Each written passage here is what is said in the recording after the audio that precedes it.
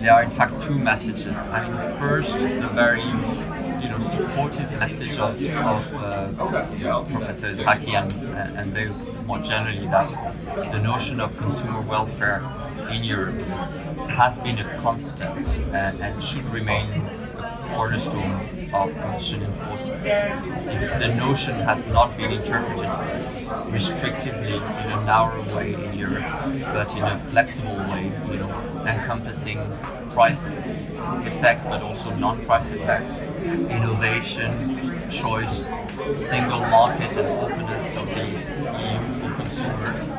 So I think that is a very important message nowadays, where consumer welfare has been questioned, notably in the US, but for very different reasons. That's the first message.